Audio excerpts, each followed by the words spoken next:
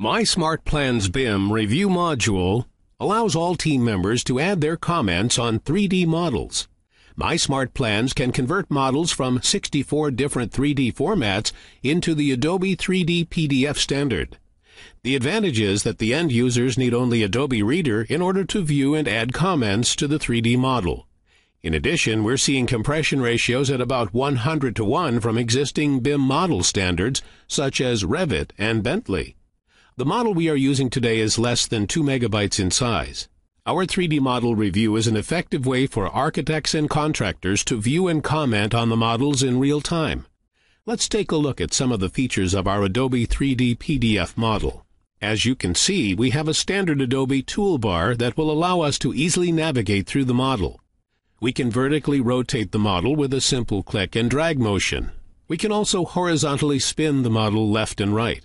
We can move the model up and down in the frame. We can zoom in, we can fly through, or walk through the model. We can take snapshots of the view I am currently looking at. We also have a 3D measuring tool. We can also add 3D comments to the model, which I will show you in a second. The model tree allows us to view the model at any level of development.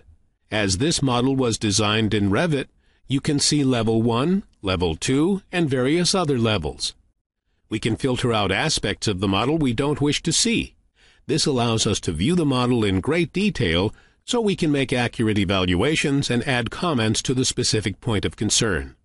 All attribute data flows from the native 3D file format. We'll use this window as an example. It's a 42.5 by 72-inch double-hung aluminum window. Each small aspect of this model is represented with attribute data crucial to the review process for contractors and subcontractors.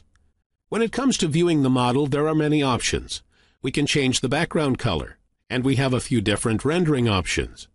Here we can see this model in the transparent rendered version, and the shaded wireframe view. Various different rendering and lighting options are available. Also, we can turn on and off the cross-sections. There have been a variety of comments made on our Adobe 3D PDF document. By clicking on an individual comment, the window will display the screen that the commentor was viewing when they made their comment.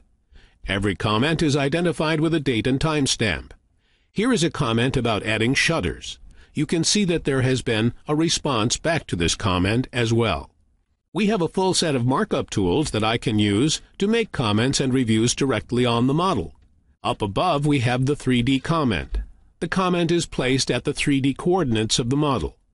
So you can see, as I change my view of the document, the comment stays in place. I can print reports directly from this screen. I can search for comments. For example, I need to see all comments made about the doors of this building. I type in door, and the comment comes up in the window. After clicking on the comment, it takes me to the comment on the model, and displays the view of the model when the comment was made. That way, other viewers will understand what the viewer saw when they made their comment. We can search by commentors, by status, by type of status, and by type of comment. We also have the ability to generate reports as well, or export the comments into third-party products like Microsoft Excel or Dr. Checks for government projects. Again, all of these features are available using only Adobe Reader. MySmartPlans has truly created a mechanism where people can collaborate to add their reviews on 3D models without the use of additional hardware or expensive BIM modeling software. MySmartPlans BIM Model Review is one more way to save time, effort, and money on your next project. Are you building a better way? Visit www.mysmartplans.com today.